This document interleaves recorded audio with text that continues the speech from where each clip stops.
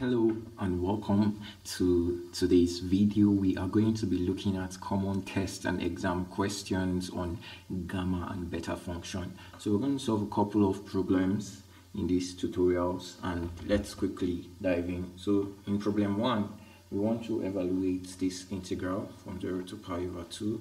We now have roots tan theta d theta. So how do you solve this problem? Solution. To solve this problem, you need to recall that the beta of m comma n is still expressed in trigonometric form. Is that okay? Like this, 2 integral from 0 to pi over 2, and we now have sine 2m minus 1 theta cos 2m cos 2n minus 1 theta d theta. So this is an equivalent representation of the beta function of m comma n, and if there's a way we can transform this question over here to this form, then we are good to go. So this is how I'm going to do it. So I'm going to say I is equal to integral from 0 to pi over 2. Then you now have square root of tan theta d theta. So I remember that tan theta is the ratio of sine theta to cos theta. So if I substitute it into this bracket, I becomes integral from 0 to pi over 2 the square root of sine theta over cos theta d theta. This is still equivalent to 0 to pi over 2, then sine 1 over 2 theta cos 1 over 2 theta by law of indices, so d theta. So again, by law of indices, it is still equivalent to what? Pi over 2. Then we have sine 1 over 2 theta, then cos negative 1 over 2 theta d theta.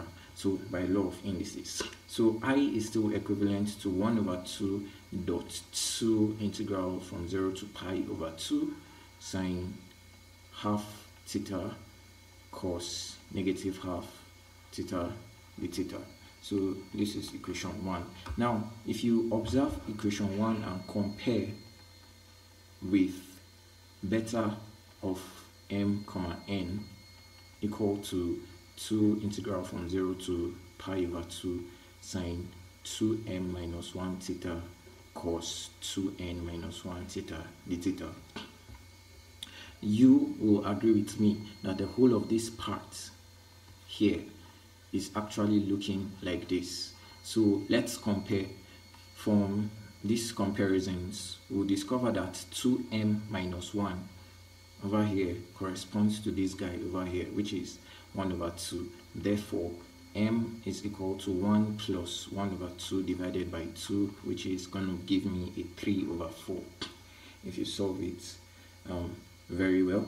Secondly, you can also agree with me that here and here are equivalent to each other by making that comparison. So you have 2n minus 1 is equal to minus 1 over 2. So therefore, your n is going to be 1 minus 1 over 2 divided by 2, which is going to give me a 1 over 4.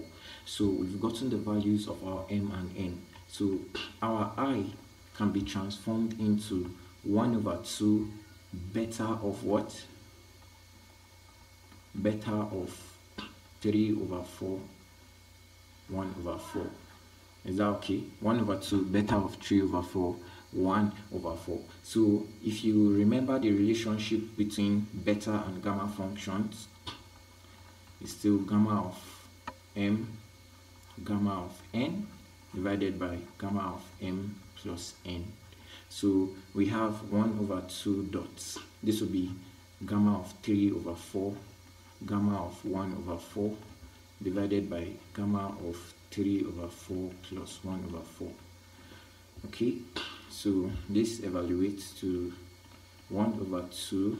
So we have gamma of 3 over 4, gamma of 1 over 4 divided by gamma of 3 plus 1 is 4, and 4 divided by 4 is 1. Is that okay? So if we have it like this, we are now going to have 1 over 2 gamma of 3 over 4, gamma of 1 over 4, and gamma of 1 is still 1. So the question is, what is gamma of 3 over 4 and gamma of 1 over 4? So gamma of 3 over 4 and 1 over 4 does not really have a numerical way of, or a numerical formula to evaluate them, but scientifically we can determine them from the respective graphs. Okay, so from the graph of the gamma and beta functions, some values have already been determined for quarter fractions, okay, for quarter integers like 3 over 4 and 1 over 4, and we are going to use tables to determine gamma of 3 over 4 and gamma of 1 over 4. So gamma of 1 over 4 from the tables and gamma of 3 over 4, I'm going to show you the tables shortly. Here's the tables. So if you look very carefully at this table, you will discover that 1 over 4 is a 0.25 and 3 over 4 is a 0.75. So gamma of 1 over 4, which is 0.25, is 3.6256.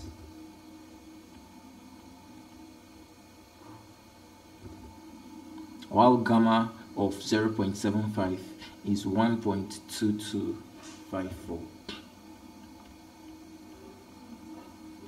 So with this, we can now use these values that we've gotten from our tables here to evaluate the value of I. Now, in case you don't have access to these tables, you can find it on K.A. Strout, Engineering Mathematics. He treated the topic beta and gamma functions, and this table was gotten from frame 24 of the beta and gamma functions in K.A. Strout Advanced Engineering Mathematics. So you can actually make reference to this table, or you can save a screenshot of this table so that you can have access to these values. But don't worry, in exam scenarios they will provide you with the values of gamma's functions that you may encounter when you solve an integral. So I is now going to be 1 over 2 according to the formula, gamma 3 over 4 gamma 1 over 4 divided by 1, which is 1 over 2. Then we now have 3.6256 times 1.2254. Okay, so let's punch this on the calculator.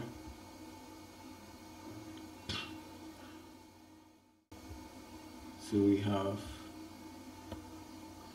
3.6256 times 1.2254 divided by 2. So this is what we get after solving this. We get 2.2214 as the value of I approximately. So this brings us to the end of this integral, and we solved it using gamma and beta functions. Precisely, we transformed the integral to take the shape of a beta integral or beta function. Okay, from what we know about trigonometry and trigonometry ratios, then we did the conversion, applied the law of indices, and see this move that I did over here. You might be wondering why. Because I needed to include a 2 in the front of this one. This 2 is part of the beta functions. Well, if you look at this point, there is no 2 there.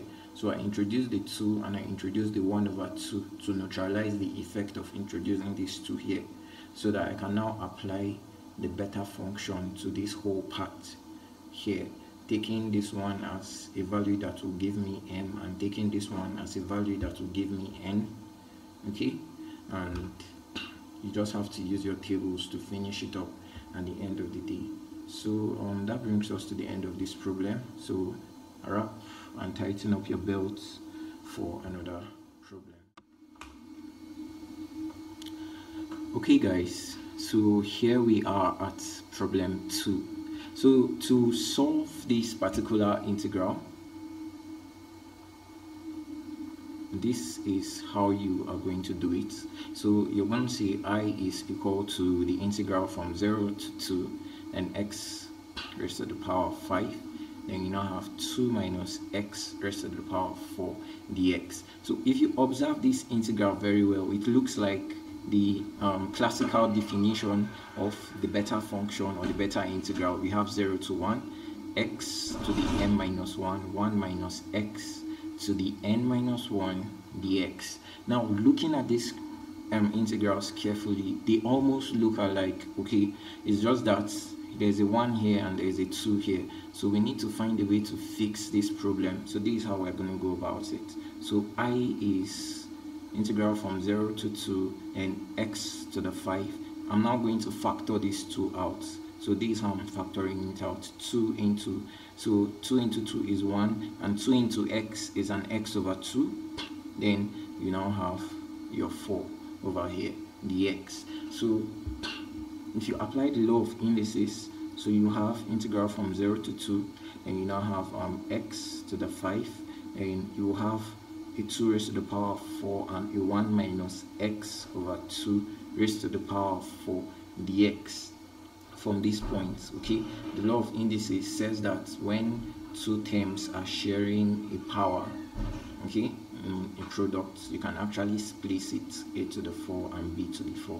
So that's what I did to these 2 here and to this one over here, like this. So the 2 raised to the power of 4 is a constant that can be taken out from the integral. So you have 2 raised to the power of 4, integral from 0 to 2, x to the 5, 1 minus x over 2 to the 4 dx. Okay, so now this is looking like this, but there is still a problem. I'm seeing an x here and I'm seeing an x over 2 here, so I need to find a way to fix that problem, and I'm going to do that right away. So I'm just going to copy this, Control C, and I'm going to go to a new slide. So I'll paste and I'll drag it over here. So previously we had this. So previously we had I is equal to this value over here.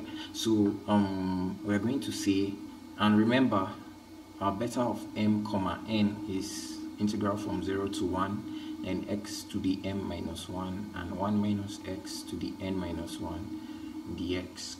Is that okay? So I want to look for a way to make this integral look like this. So let's say put c to be x divided by 2. So whenever you're making a substitution, remember the rules. Your variable of integration will change, okay, and your boundary values will also change. So when you differentiate, dt is equal to 1 over 2 dx in this case, or dx is equal to what? 2 dt. Is that okay? When you make dx the subject of the formula, so the boundaries will change like this. So we are given that t is equal to x over 2. That means when x is equal to 0 at this point, t will be 0 over 2, which is 0. So when x is equal to 2 up here, then t will be 2 divided by 2, which is 1. So x varies from 0 to 2, but the variable t will vary from 0 to 1. So our I will become 2 to the 4, and we now have integral from 0 to 1. So making x the subject of the formula, x is equal to 2t, okay, from this form. So x is 2t raised to the power of 5. Then you have 1 minus, instead of x over 2, we have t raised to the power of 4. And instead of dx, we have what? 2 dt. Okay, so this is the integral transformation according to this form. So we simplify I as 2 to the 4, then 0 to 1. So we have what? 2 to the 5, then t to the 5 according to that law of indices, then 1 minus t to the 4, then 2, and you now have dt. Are we together? So you have I is equal to, remove all the constants. I have 2 to the 4, 2 to the 5, and 2 to the 1, then 0 to 1, you have t to the 5, and 1 minus t to the 4 dt. So you're going to agree with me that I will be, this is 2 to the 10, and you now have the integral from 0 to 1, and you now have t to the 5, 1 minus t to the 4 dt. Are we all good? So having it like this, it's very much comparable to the beta of m comma n, where we have integral from 0 to 1 x raised to the power of m minus 1 and 1 minus x raised to the n minus 1 dx. So I told you that this variable x could be any letter at all. It could even be t, it could be u, it could be v, w, x, y, any letter you want. As far as it takes this pattern, you understand, it is still a beta function, and this is a beta function. So m minus 1 in this case is equal to 5, and n minus 1 is equal to 4 in this case when we compare this and this. So the implication is that m is a 6 and n is a 5. So at the end of the day, we have I is equal to what? 2 to the power of 10, and we now have what? Beta of 6 comma 5. Are we good? When we solve for that, we'll have 2 to the power of 10. We now have gamma of what? 6 multiplied by gamma of 5 divided by gamma of what? 6 plus 5. Okay, so I will be 2 to the power of 10, and you now have your gamma of 6 as 5 factorial, gamma of 5 as 4 factorial, all over gamma of 6 plus 5 is 11, and 11 minus 1 is 10 factorial, so you have 10 factorial. So remember that gamma of 6 plus 5 is still gamma of what? 11, which is a 10 factorial. That's why I have it like this. So this is 5 factorial, this is 4 factorial. So when we simplify this, we should get the answer to our question. So if you punch this with your calculator, you're going to get that I is equal to 256 divided by 315, and this evaluates to 0.8126 or 27, by the way. So this is the value of this particular problem. So we're going to look at another problem.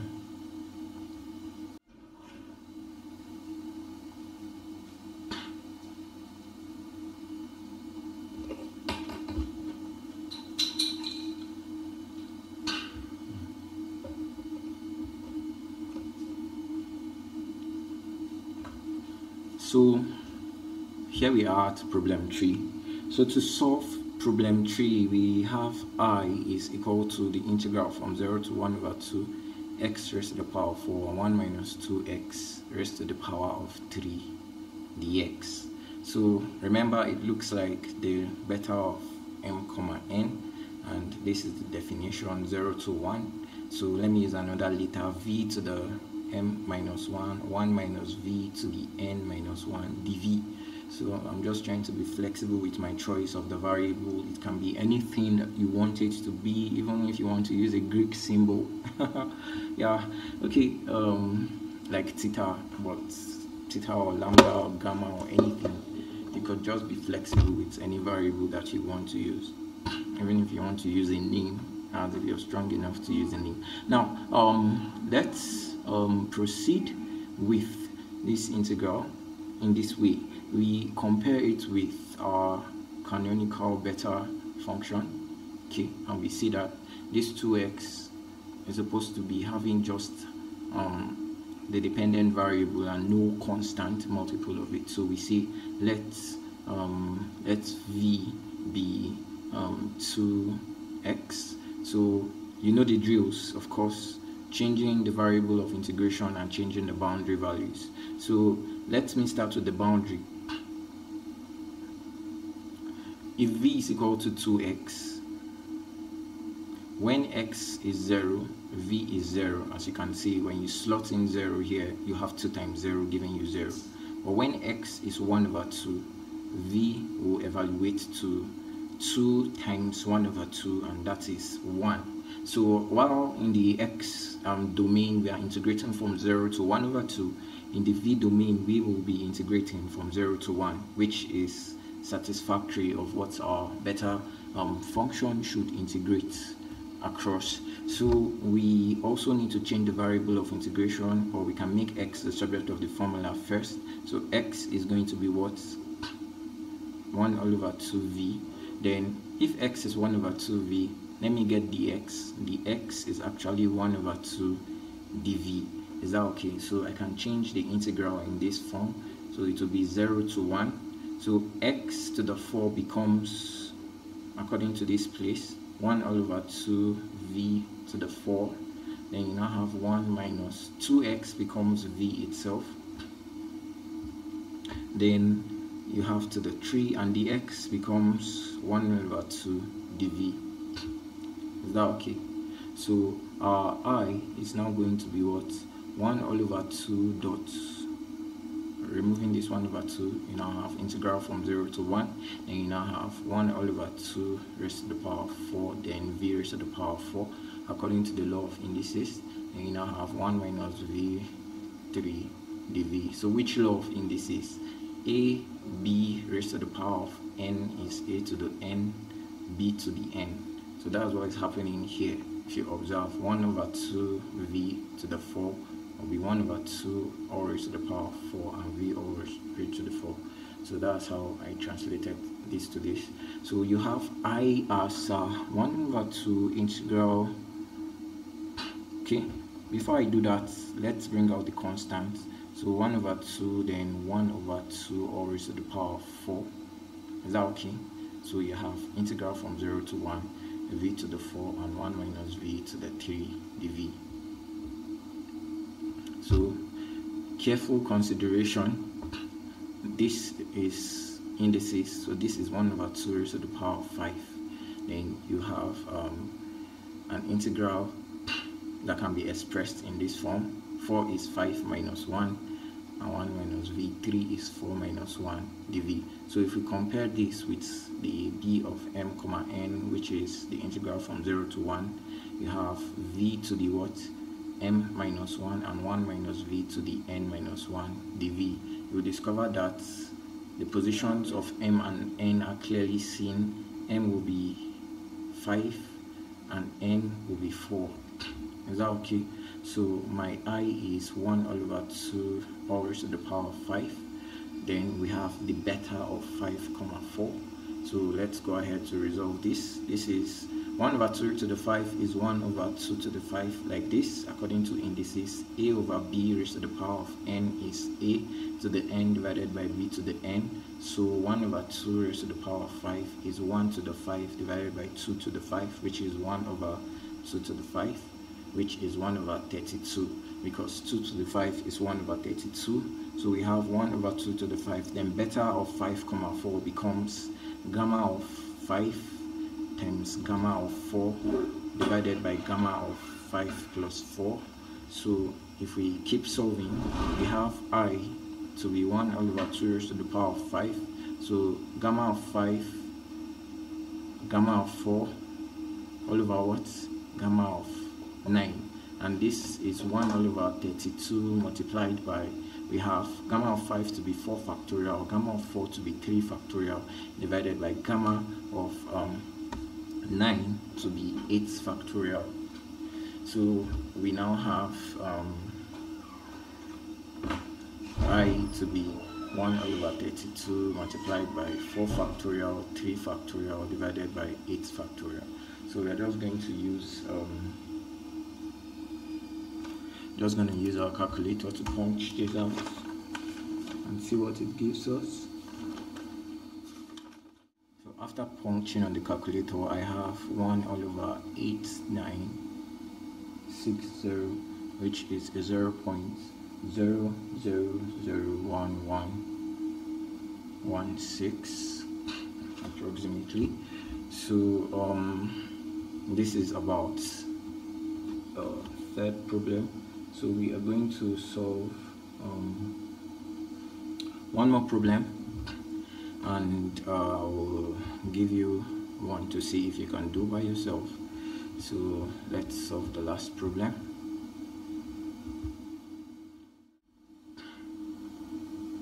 Okay guys, this is problem 4 and we want to resolve this integral. So solution.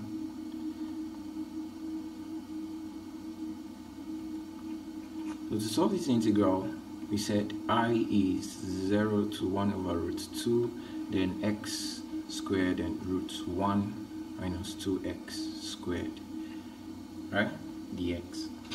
So I'm guessing this is my beta of m comma n, 0 1, so I have y to the m minus 1 and 1 minus y to the n minus 1 dy. So you can see I'm flexible with my choices of variables here. You can be flexible with your choices too.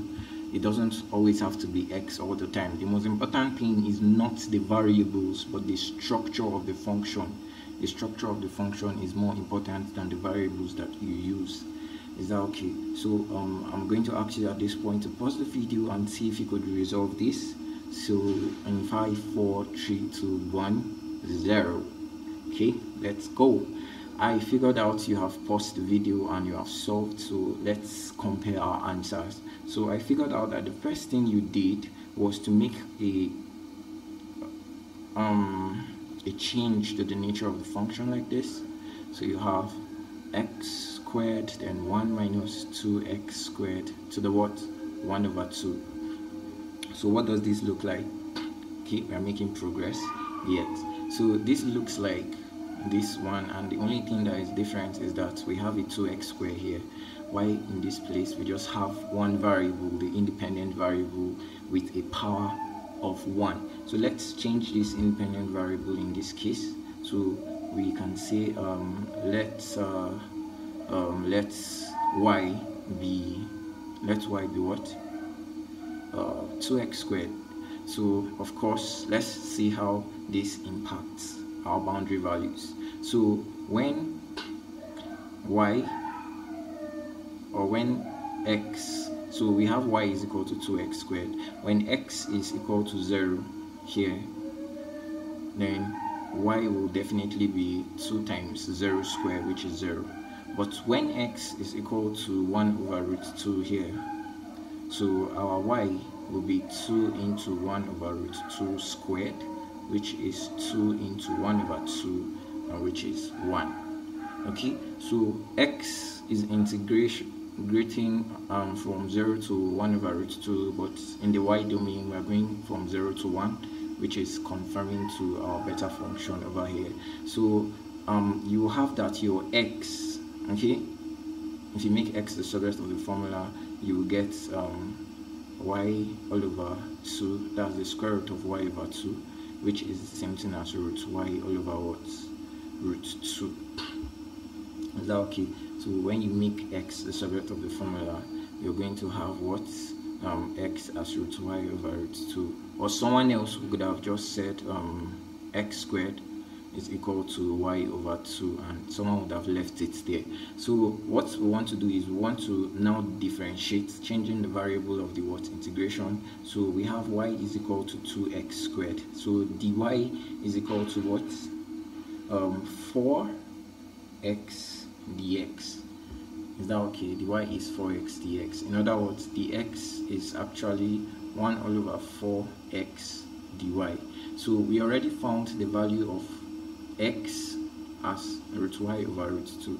So in other words, this is still the same thing as 1 all over, we have 4, instead of x you have root y all over root 2, so you have dy. So by the law of fractions, this will translate to root 2 all over 4 root y dy, so as the value of dx.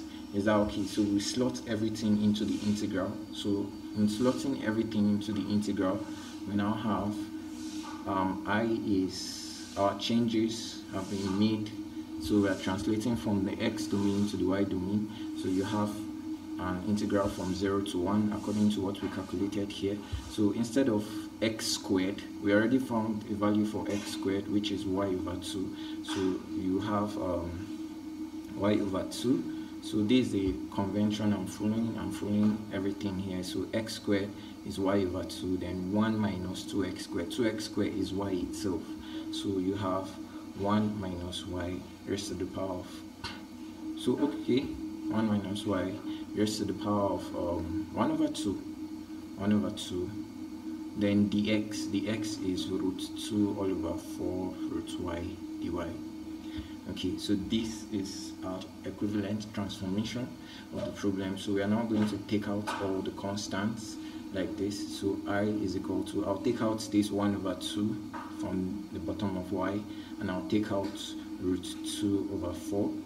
So I'll be left with, I have 0 to 1, then I have y divided by root y, then you now have 1 minus y raised to the power of 1 over 2 dy.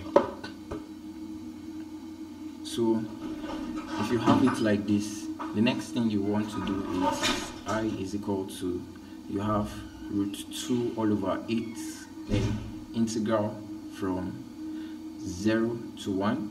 So evaluating this one using indices, I have y to the 1 minus 1 over 2. Of course, you know why that is like that, because y over root y is still the same thing as y to the 1 divided by y to the 1 over 2, which is y to the 1 minus 1 over 2 by law of indices. So we have 1 minus y raised to the power of 1 over 2 dy.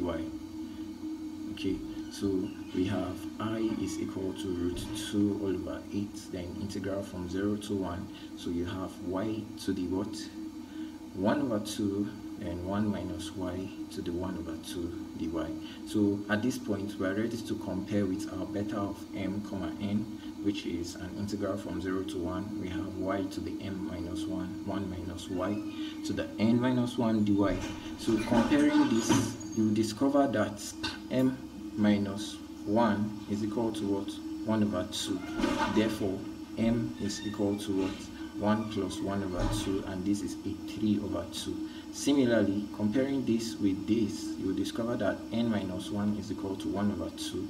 Therefore, n is equal to 1 plus 1 over 2, and we have a 3 over 2. So m and n have the same values. This means that our I is root 2 over 8 beta of 3 over 2 comma 3 over 2. Is that okay? So this is root 2 over 8. We have beta of 3 over 2 is gamma of 3 over 2 times gamma of 3 over 2 divided by gamma of 3 over 2 plus 3 over 2. Okay, so this is I is equal to root 2 over 8. So we have gamma of 3 over 2, gamma of 3 over 2 divided by gamma of what? 3, because 3 over 2 plus 3 over 2 gives you 3. Is that okay? Now if you look at your tables for gamma and beta functions, you know that 3 over 2 is solvable. The gamma of 3 over 2 is solvable. So we remember that the gamma of 3 over 2 is root pi over 2. So if you don't know how I got this value, then you should actually refer to my videos on gamma of positive half integers. You know how I got that gamma of 3 over 2 is what? Root pi over 2. So another one you want to remember is that gamma of 3 is 2 factorial, which is a 2 times 1, which is still a 2. So we have that I is equal to root 2 all over 8, then gamma of 3 over 2 is root pi over 2, then we have another root pi over 2, and divided by what? We have 2. Is that okay? So if you evaluate this, you get root 2 over 16, then 2 over 16, then this evaluates to pi over 4, if I'm not mistaken, because root pi times root pi is pi, and 2 times 2 is 4. So we have pi root 2 all over 64 as the answer to this particular case. So we can use our calculator to punch and evaluate what the final answer is going to be. Someone can actually leave the answer in this form, okay? Someone can decide to rationalize, okay? That's by rationalizing, you have root 2 all over 64 times root 2 all over root 2, which gives me what? Pi dot 2 all over 64 root 2, which gives me a pi all over 32 root 2. And all we're just trying to say is that I evaluates to 0.06942. So this is the value of I for this particular problem over here. So I'm going to leave you with a problem to resolve as we've come to the end of our videos. And the problem I'm leaving you with is solve. So let me see, homework. Solve this integral from 0 to 1, as I is equal to integral from 0 to 1. Then you have x raised to the power of 4, then square root of 1 minus x squared dx. So solve it and drop your answers in the comment section, and I'll create a video that will provide the solution to this problem. So thank you very much once again for watching, and I hope you learned a lot. Don't forget to like the video, please. Hit the like button, like right now, and subscribe to this channel and share to your friends. And I hope to see you in the next video. So till then, stay blessed. Bye.